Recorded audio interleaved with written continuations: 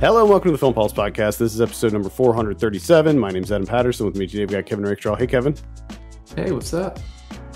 Not a whole lot. I'm in my kind of mobile setup right now, so please excuse the bad audio quality.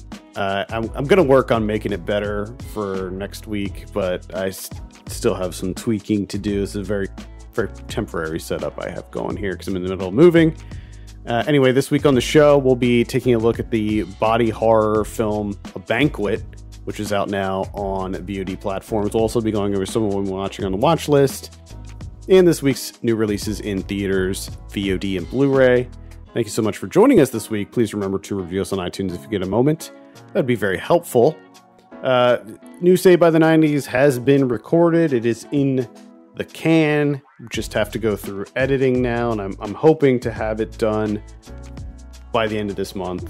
So maybe drop it early next week. The theme is production. So we're looking at 4 movies that involve TV, radio, and film production. So those include Quiz Show, Radioland Murders, Matinee, and the Late Shift. So some interesting ones there, including one of those ones is flat out the worst movie that I've seen since we started the show. Really? It was a god-awful nightmare that I just wanted to be over. So I'll let you all guess which one that was. All right, let's talk about A Banquet. This is directed by Ruth Paxton. I have a synopsis here. A widowed mother is radically tested when her teenage daughter insists a supernatural experience has left her body in service to a higher power. Kevin, we'll start it with you. What were your initial impressions of A Banquet? Oof, boy. We're recording later than what we normally do. That was to buy myself some time to see if I could muster up anything to say. You had to process this one, boy. Yeah. There was so much that you just had to figure it all out.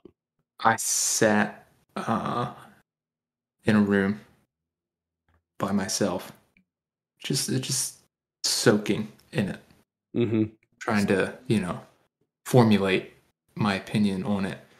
But in the process of doing that, I forgot every single thing about this movie.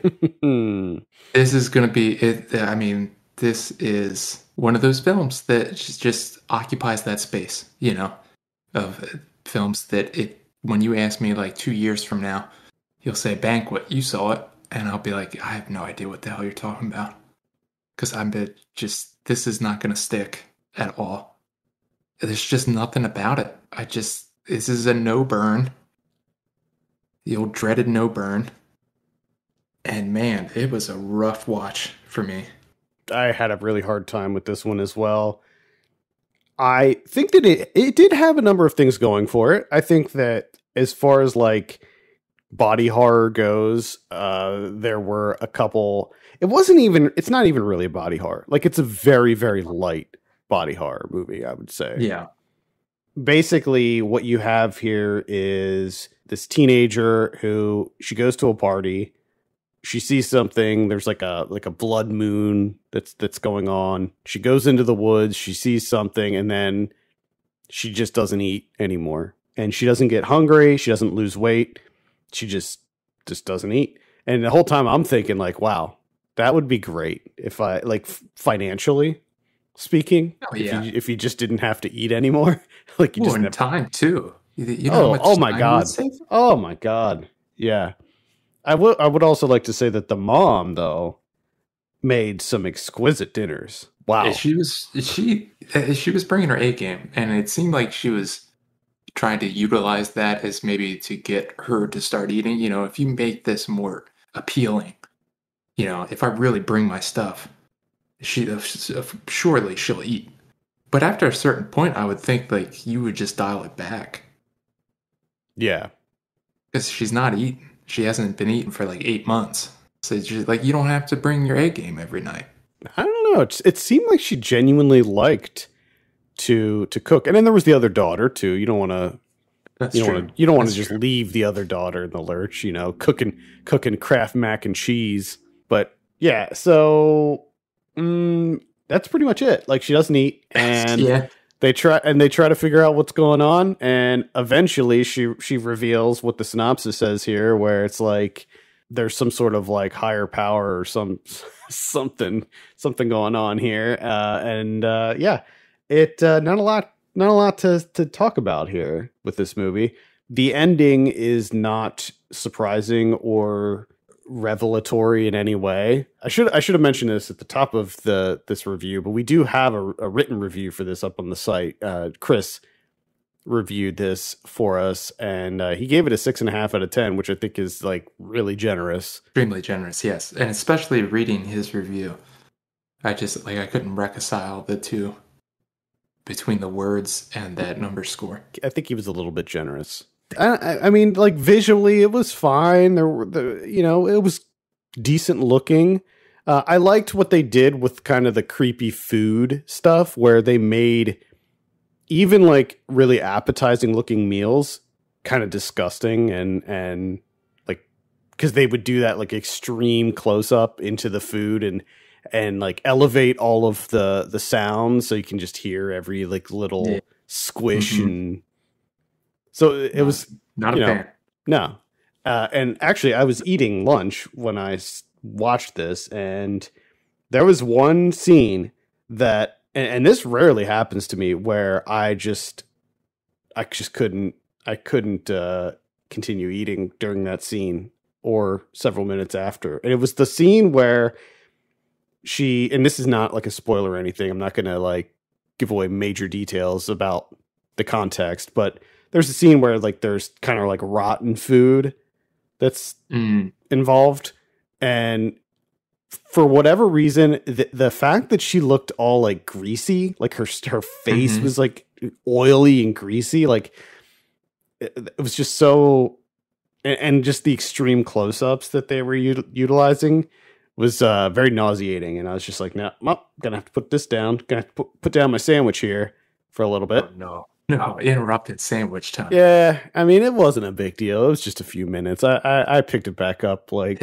probably by the next scene. You hopped right back in that sandwich. I did, yeah. I mean, I gotta imagine that the sandwich was the far more memorable. It was because I ordered from Subway, and it's just a ham and cheese sub. You know, I was just looking for something quick, and they added like 20 pieces of ham on this. Like it was unbearable, the amount of ham that they added in this sandwich. So yes, the sandwich was more memorable than the movie just because of the volume of ham added. I had to take half of it off, more than half. I had to take more than half of it off. A wealth of ham. It was like a joke. I felt like somebody was pranking me. Like the person who the person who was preparing this, the person who was preparing this at Subway was clearly pranking me. Like, I'm gonna give this guy. Oh, you want a ham sandwich? I'll give you a ham sandwich, buddy. And he just loaded it up. The making of your ham sandwich is probably a viral video on TikTok or something. Probably. It's just a guy just keeps adding. He's like, how to make a ham sub at Subway. Add ham, add ham, add ham. And it just does that for like the next 2 minutes. And then you got the end result. That would be so funny, though, if I was just scrolling through TikTok and I saw my exact sandwich being made. That's the fucking sandwich. I actually did see a very funny TikTok recently that took place in the Subway where it was a guy who was making a sandwich, and he's like, oh, do you want it toasted? And he's like, yeah, I want it toasted. And he toasts it and he pulls it out. He's like, can you make it a little bit more toasted? And he puts it in again. And he's like, can you make it a little bit more toasted again? And he just kept asking the guy to put it back in and toast it more until it came out completely black. Oh, God. Shit. Yeah. So A Banquet is, there's a couple interesting things. I do like the main character, what's her name? Jessica Alexander. She was in that movie that I spoke about. I saw it called Glass House. I can't remember what festival I saw that in. Yeah. She was really good in that too, and I think she was quite good in this. But doesn't necessarily save the overall plot from just being it's so minimal, so little to really grasp onto here. Yeah, it was just for me. I got in terms of the plot and the narrative. I'm just waiting for something to happen. Like the initial setup, I'm like, okay, this is interesting. I see where we go with this. But I felt like they never really went anywhere with it, and then it just all of a sudden stops. It just ends. I mean, and that's the thing is like the setup is kind of intriguing. Like, oh well, why? What did she see in the woods? Why does she no longer need to eat? Like, where's this all going to go? But unfortunately, where it does go is a bit of a wet noodle. It just doesn't. Yeah. It doesn't go anywhere. No, and I mean they add some stuff. They add some elements to it. Unfortunately, a lot of that stuff was just like too late, too little, too late for me. But even then, it still was like, okay, well, there's still a chance that something's going to happen. You know, you find out more about like when her grandma shows up and kind of shares a memory of her as a child, and you're like, oh, okay, so she has a history of a certain activity, you know, okay. And then you find out a little bit more about the mother, and you're like, okay, well, there's still, it seems like something's coming together here, you know? Like, we're slowly getting there. But again, it just stops.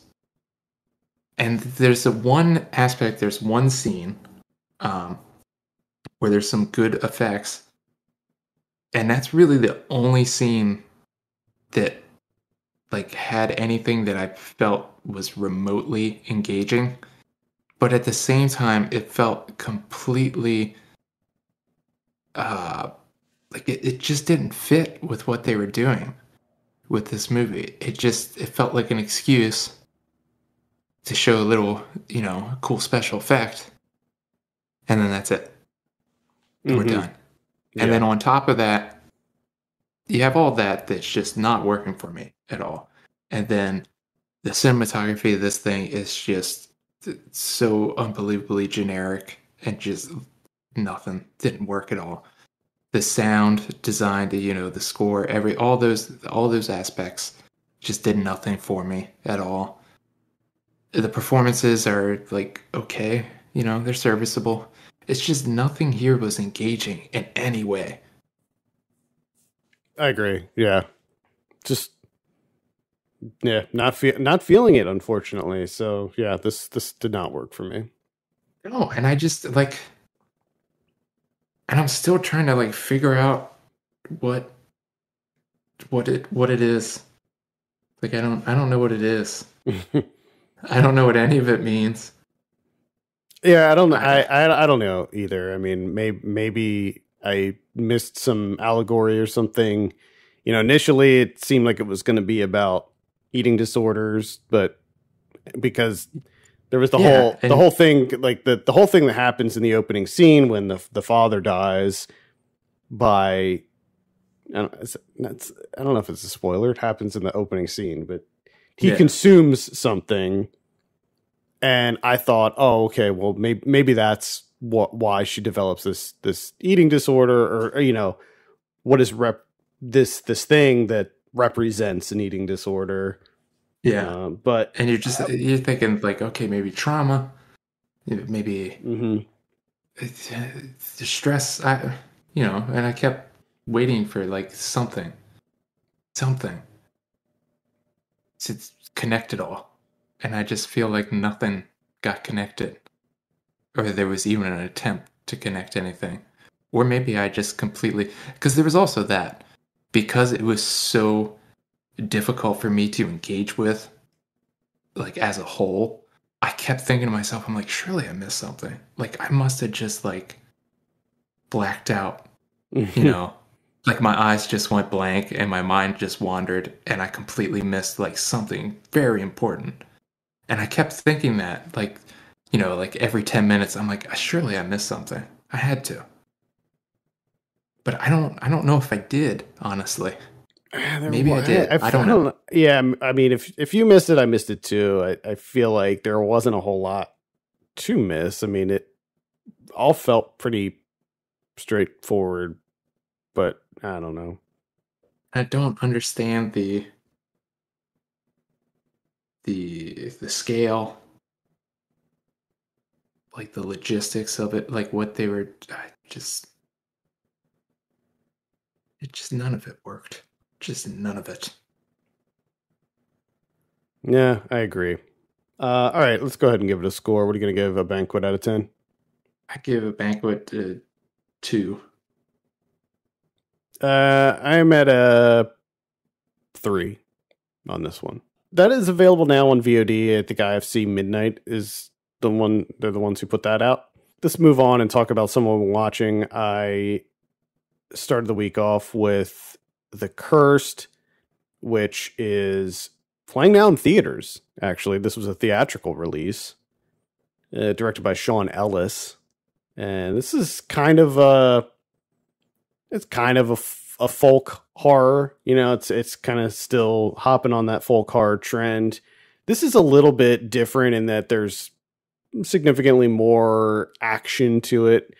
Basically, what you have here is these douchebag landowners who steal the land from these gypsies, and they end up like killing everybody in the gypsy camp. And before they get killed, they curse the families of the people who did this, and it kind of turns into like a werewolf type thing. It's decent. There's some pretty good creature effects in here. Pretty gory. It's weird that this was in theaters. It feels more like a VOD release, but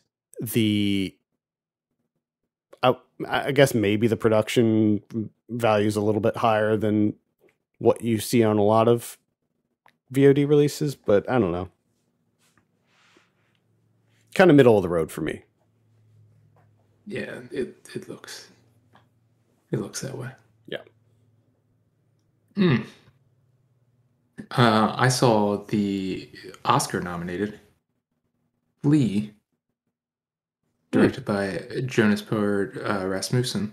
Mm-hmm. The animated, like, quasi documentary type deal. Have you seen this? Have you seen Flea? I haven't. I believe it was Ken who I think it was on the year-end podcast when he talked about this. Yeah, so it's available on Hulu now. So I checked this out. This is one of those things, one of those movies that I feel like is like you can't really critique it. You know, it's a pretty straightforward documentary where this guy Amin, who came to Denmark as an unaccompanied minor from Afghanistan, and he's kind of had this secret his entire life, that, you know, the secret that he had to perpetuate in order to gain asylum to be in Denmark. So now he's older, he's very successful, he's getting ready to get married to his longtime boyfriend. So a friend of his, the filmmaker, decides, you know, they decide together that he's gonna go over his story. You know, he's finally gonna let everyone know what exactly happened. You know, so this is really tough for him to go through, and essentially they use they do animation is in order to like to mask who he is. You know, doesn't use the real names, everything like that. So a lot of it is just animated, like him being interviewed by his friend. So there's that going on in the present day, obviously. And then when he's talking about the past, it's animated, you know, kind of like a visual interpretation of what the past was for him. It's a really affecting story. It's enthralling, and it keeps you hooked. And it's a hell of a story. I mean, Jesus Christ. But I don't know. At the same time, I'm just like, you know, it was good. It's just like it didn't wow me in any way. Okay. That is Flea, available now on Hulu, Flee. I saw the new Texas Chainsaw Massacre, which dropped on Netflix this past weekend. It's bad. It's directed by David Blue Garcia. I had no expectations going into it, so I really didn't. I wasn't surprised that it was not good. Maybe the premise is kind of okay. So what you have here is a group of 20-somethings who they buy a town. Basically, they buy the entire town. It's because it's a ghost town. It was abandoned. So they buy it up and they're gonna revitalize it. They're gonna turn it into this like kind of hipster mecca. And turns out one of the houses that they buy is Leatherface's house. It's where Leatherface is living. Now, the premise of this one is, or like sort of where it fits in the timeline. They did what they did on the latest Halloween reboot, where they kind of retconned the whole thing, and only the first one is canon. So they did away with all the other sequels. Mm-hmm. And Leatherface is living in this like orphanage, and the original woman who survived the first film, she comes back and attempts to. She's like, I'm gonna kill him. Mm-hmm. Sally is the character's name, played by Olwen Fiore. I'm probably mispronouncing that. Apologies. It's just not good. No good. Yeah, this sounds terrible. It's really gory. It's really gory. I'll give it that. I mean, there's a lot of severed limbs and really graphic kills in this, but it's just nothing. There's just nothing special. It's at the end of the day, it's just a really generic. It's a really generic slasher movie, and comparing this to like the remake, the original Texas Chainsaw remake that I think came out in like 2003, the Michael Bay produced one. Like that was so much better than this. Like at least with that one, there were some really interesting visuals with it. Like the cinematography was there was some really crazy stuff in that original remake. I think that it's starting to get more credit now than it did back when it came out, but there's some wild stuff in that one. And but this one is just so generic. None of the characters are particularly memorable or likable. The ending is kind of interesting. I think that's probably the best part, is the final shot, the final scene that happens. That is kind of it harkens back to the original. I think it's time for Terrence Hill, Bud Spencer. Oh, talking about some odds and evens, huh? You got to see this. Whoever's listening, you got to see it. Got to check it out. I think the first thing that jumped out to me that got me pretty excited for this is it's Sergio Corbucci is the director, the guy that made The Great Silence and Django. Like, come on. Mm-hmm. This is gonna be something else. And then watching this movie, it's a fucking mess, but it kind of in a good way. But it also feels like it's a Terrence Hill and Bud Spencer movie, obviously. But it feels like it's 20 of those, and they just picked some scenes from each one and just put them on shuffle. I really wonder if there's some kind of translation thing that's happening here or something, because this movie makes absolutely no sense whatsoever. Like, the whole time I'm just like, wait a minute. Like, okay, they were strangers when they met each other. Now they keep calling each other brother.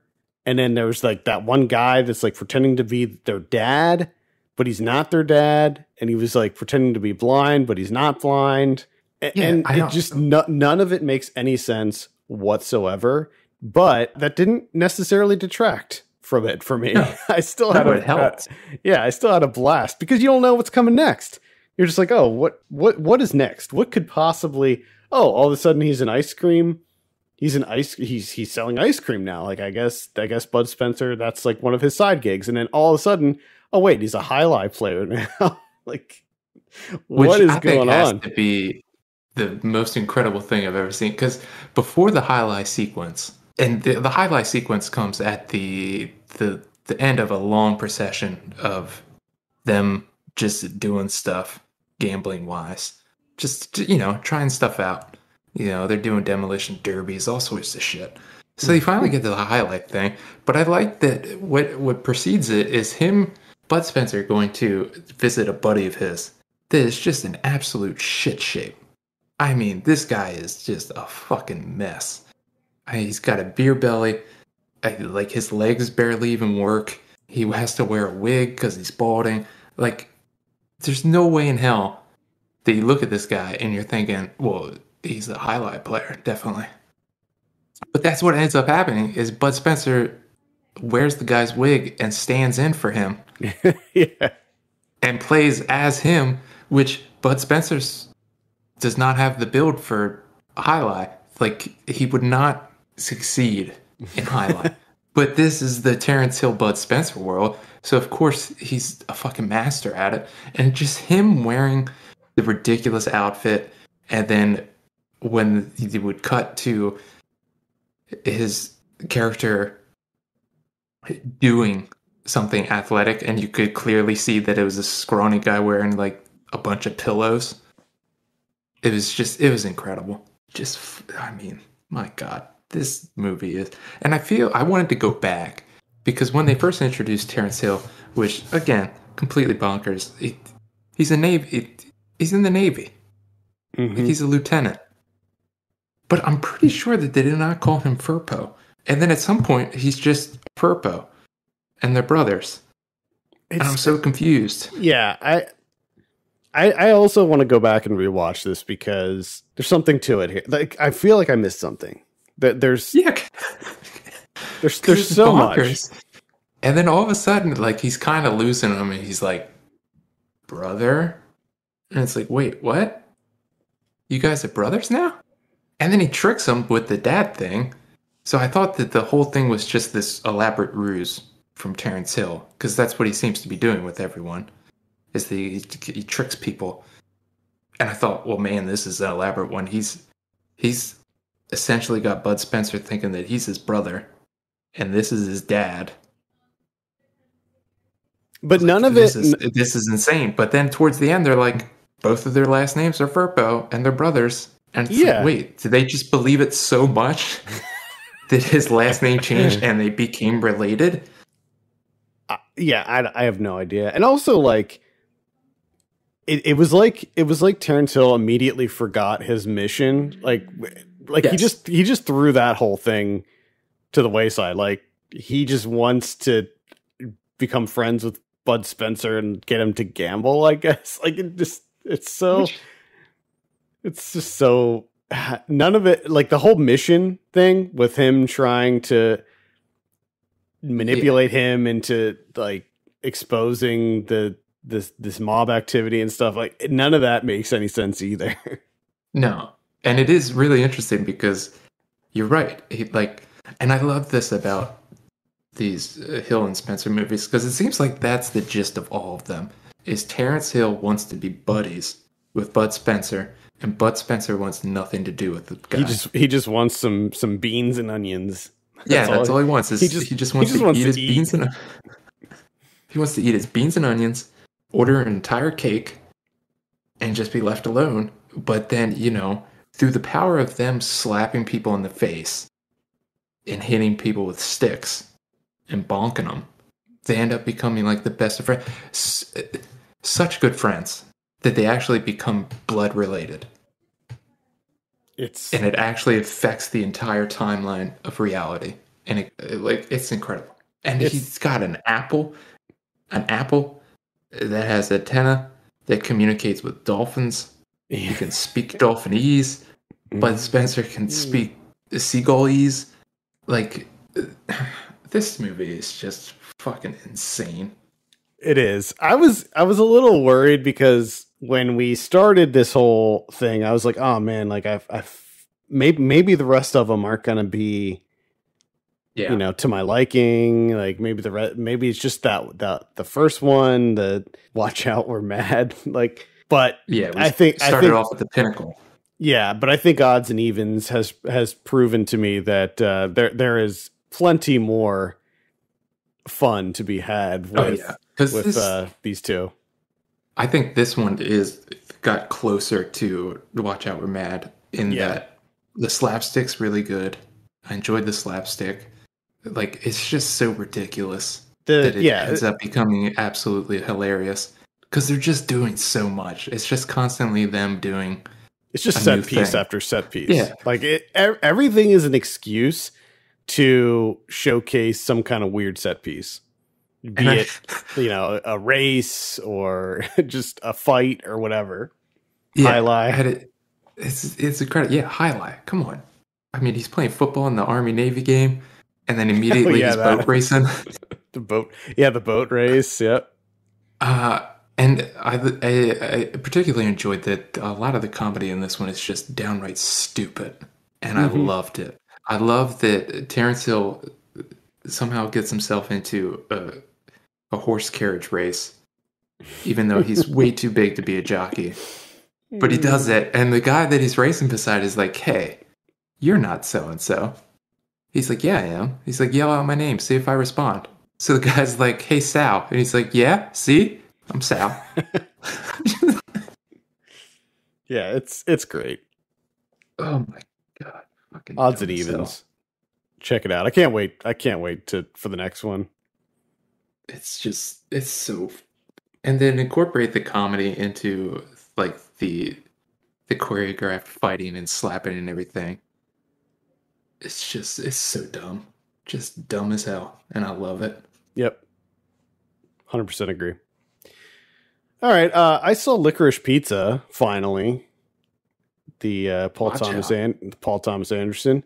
I loved it. It was great. I suspected that this would have had a place on my top 10. It definitely would have. I don't know if it would have been like number 1, but top 5 certainly. It's just a fun, lighthearted comedy, and I had a great time with it. Alana Haim and Cooper Hoffman do a great job. I mean, these are people who Cooper Hoffman, I think this is his debut. It's Philip Seymour Hoffman's son, and Alana Haim is I don't know if she's done much acting in the past either, but they do a great job. You have a really great supporting cast here, lots of fun cameos like Sean Penn, who plays this completely off his rocker like celebrity. Tom Waits in there, Bradley Cooper, who plays another like completely insane he plays the boyfriend of Barbra Streisand. Benny Safdie's in here in a role that he's like I can't remember, he's running for office, I believe. I can't remember if it's like mayor or Congress or something. But it's definitely not a role that I would expect him to be in. So lots of great performances, lots of great music in this. I loved the cinematography. It had a very kind of vintage 70s look to it. And I can highly recommend Licorice Pizza. It was a great time. See if I ever watch this thing. I don't know if you will. I don't know I don't know what it is. I just can't muster any like excitement for this.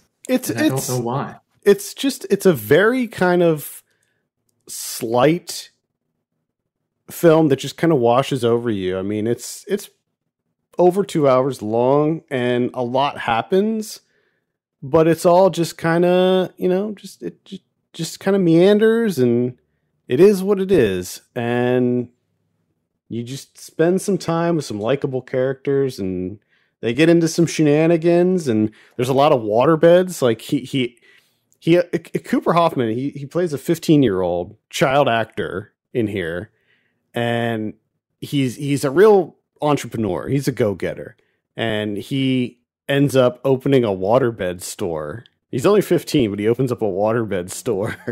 And so a large portion of the movie is them like selling waterbeds and setting up waterbeds in celebrities' homes and stuff. It's great. I might watch it. I saw 2 movies by Penelope Spheris.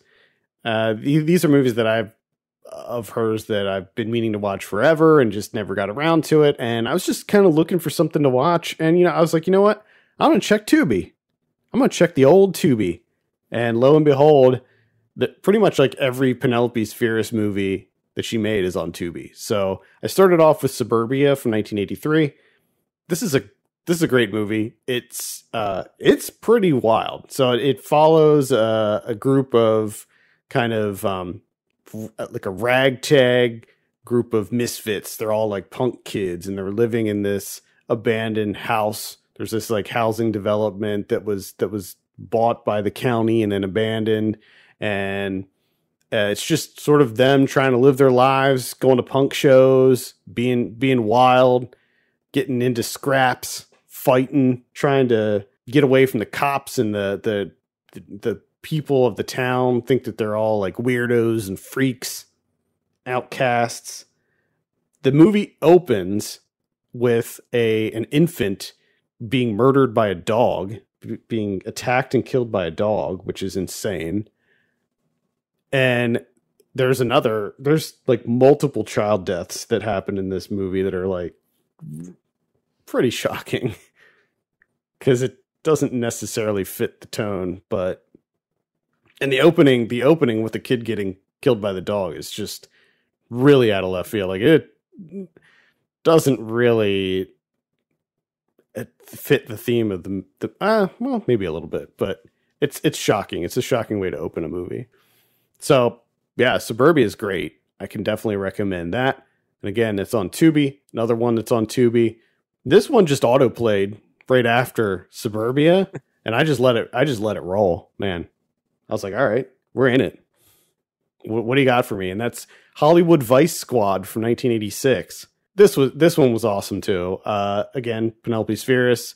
This is sort of a supposedly it takes real, true cases of the Vice Squad and sort of presents them in this movie where there's kind of like an overarching narrative, but then they do like these kind of smaller busts where they're like going after prostitutes and drug dealers and stuff like that. Carrie Fisher's in this. She plays one of the undercover Vice Squad cops, and so is Joey Travolta. I enjoyed this one. This is also kind of tonally off. Like some of it feels a little goofy, but a lot of it feels very serious, but had a good time with it nonetheless. It is kind of all over the place. It's very messy. Like they'll go one place with it, and you'll think that this is where the movie's going to go, but then they'll like abandon that or just throw that aside and then go to this other like larger case that they're working on, and it's just kind of just very, very frantic, just all over the place, but still a good time. Good 80s crime action movie. And Penelope Spheris, man, she's a really great director, and I feel like the industry just did her dirty, and she ended up leaving. She left the industry because they dicked her over. It was I think a Weinstein thing happened where I think he like blacklisted her or something. Not surprising. Yeah. All right, let's take a look at what we have in theaters this week. Only one to mention, and that's Studio 666. Which is it's a horror comedy from the Foo Fighters. Oh yeah, yeah, that's right. That's right. Yep, incredible. It's gonna be at theaters. Wow, they're just desperate, man. They're just desperate to get whatever they can into theaters these days. Yeah, this looks atrocious. Yeah, this. A lot of bad ideas, it seems like. Yeah, that's pretty much it for theaters. On VOD this week, on the 22nd, we have Hard Hit, It looks like a crime thriller, maybe. We got Dunk or Die. That's a documentary about slam dunking. About slam dunking. Yeah. This guy says about slam dunking. Yeah. It's the triumphant story of France's slam dunk superstar, Kador Ziani. A slam dunk superstar. Yeah. Give or take. Is that it sounds like a rom-com. Let's see. It's about slam dunking. Looks like a rom-com. We have Beowulf, which is it's kind of like a take on Beowulf, I think. Gotcha. But it's about slam dunking. Yes, exactly. Yes. We got Hellbender coming out on the 24th on Shudder. Nice. Definitely recommend that. Then on Friday, the 25th, we have Strawberry Mansion. Recommend that too. Indeed. It's the Albert Burney, Kentucker Audley. That's two good movies coming out. Mm-hmm. The Burning Sea. That looks like something about an oil field disaster, maybe. We also have I'll Find You. This is a romance movie. We got The Desperate Hour with Naomi Watts. Riveting and pulse-pounding thriller. So look out for that. We got Big Gold Brick. Big Gold Brick recounts the story of fledgling writer Samuel Liston and his experiences with Floyd Devereaux, the enigmatic middle-aged father of two, who enlists Samuel to write his biography. Interesting. This seems... Andy Garcia, Oscar Isaac, Megan Fox, from the looks of it. Yeah, this is one of those things that just looking at the poster and the cast here, I feel like this movie was made a while ago. Could be, yeah. It's just now getting really like this was made back in like 2017. Yeah, could be. Let's see. We have Creation Stories also coming out. This is the biopic about Alan McGee, who is the guy who created the record label that had like Oasis on it, and he was one of the kind of people who spearheaded that whole kind of, I don't know what you would call it, the second British invasion during the 90s, when like Oasis and Blur and all those bands started exploding. It's bad. It's very bad, actually. Gotcha. We got Family Squares coming out. This, I believe, is it's a family drama, but I think that it all takes place on Zoom. It's like video chat type movie. We got Gasoline Alley coming out with Devon Sawa. Ooh. Yeah, Devon Sawa, Bruce Willis, and Luke Wilson. Wow. Incredible cast.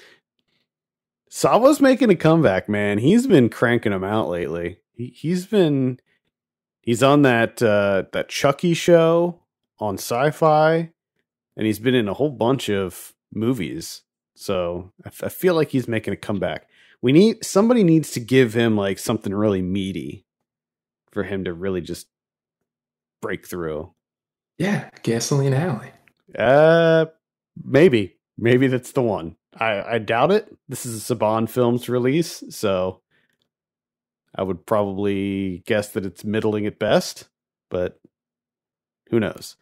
Finally, we have Let Me Be Me, which is I believe, a documentary about an autistic young man who is like really into fashion design, and he like becomes a fashion designer.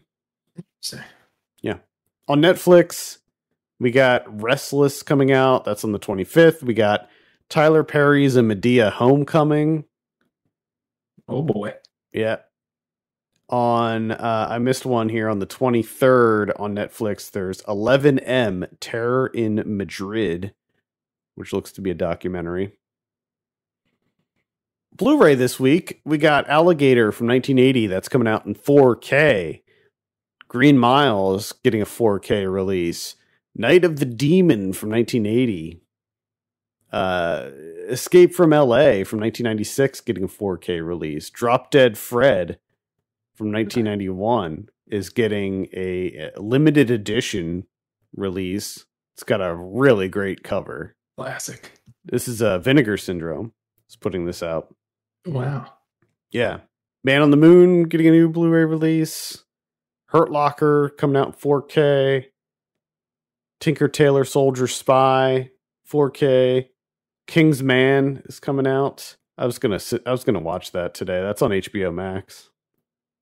It's on HBO Max. Sorry, I was looking at this Drop Dead Fred. It's a good cover, isn't it?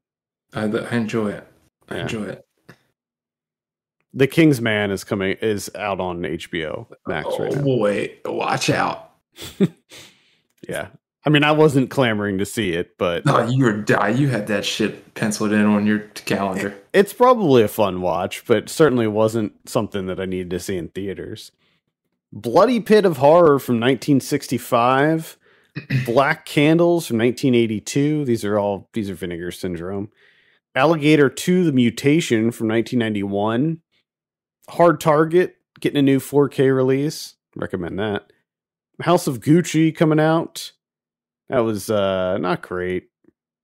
Wasn't horrible. Sister from 1987.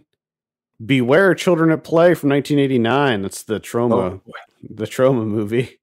I believe that was either the first or second. It was one of the very first movies that we had Ryan watch. Without a doubt. It had to be. It was definitely first 5 episodes. But it might, first 6. It's got to at least be first 6. Yeah. We got Wolfpack from 1987. Sharon and then Terry's Revenge. Sharon/Terry's Revenge from 1977. I guess they're 2 different movies. I'm not sure what those are all about. They look like maybe they're like softcore porn movies, but I'm not sure. We got Side Out from 1990. That looks like some kind of teen sex comedy, maybe. Deadly Games from 1982. Lies and Deceit. 5 films by Claude Chabrol. That's going to be out on Arrow. It's an Arrow box set. Bilitis from 1977. Not sure what that's all about. That looks like it might be like some kind of porn, too. It's a limited edition. What is Bilitis? Fun City Editions. How do you even spell that? I've never heard this as a word. Oh, it's a Vinegar Syndrome. Okay. Bilitis. The story takes place in England around the beginning of the 20th century, sensually exploring a young schoolgirl's awakening to love during her summer vacation. Sounds like a exploitation to me. Yep. Jeez, there's a lot of stuff coming out this week. The Devil's Men from 1976. Voices from 1974. Chomps from 1979. What is this? Is this a dog cop that I'm looking at here? Is this a movie about a dog cop? Please. It's the world's first computerized watchdog. So it's a robot. Oh my god. It's a robot dog cop. Oh, you gotta be. Invents a robot dog that has super strength, X-ray vision, and can detect crimes being committed. Okay. Oh, shit. And it's on Tubi. Where else do you think you would find it? Well, I'm adding it to my watch list right now. So that fucker's on Tubi. Not surprised. Of course it's on Tubi. I'm telling you, man. Like, we made fun of Tubi a lot back when it started to become a thing, but now it's quickly becoming my number 1 streaming service. It's fucking go-to. Girlfriend from... Yeah. Like, there's just so much on it. Like, there's so much. Anyway. They got chops. Yeah. Girlfriend from Hell from 1989. Harry and the Hendersons from 1987. Harry and the Hendersons. A Suitable Job for a Woman from 1982.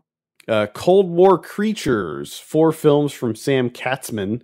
It's another Arrow release. Dead and Buried from 1981 is getting a Blue Underground release. I mean, it's too much. I'm going to end it there because there's just too much stuff. He's done. Yeah, those are pretty much the biggies anyway. A lot of other re-releases and stuff like that. What about Criterion's? Oh, we have one, and that's Boat People. Man, who from 1982. I've been wanting to see this one for a while, so I'm pretty excited about this. Nice. Yes. Cool. All right, that's going to do it for this week. Thank you so much for listening. You can send us your questions and topics to podcast@filmpulse.net. You can follow us on Twitter @FilmPulseNet or @FilmPulseKevin. And if you have a minute, consider reviewing us on iTunes. That would be much appreciated. For Kevin Rakestraw, my name's Adam Patterson. We'll see you next week.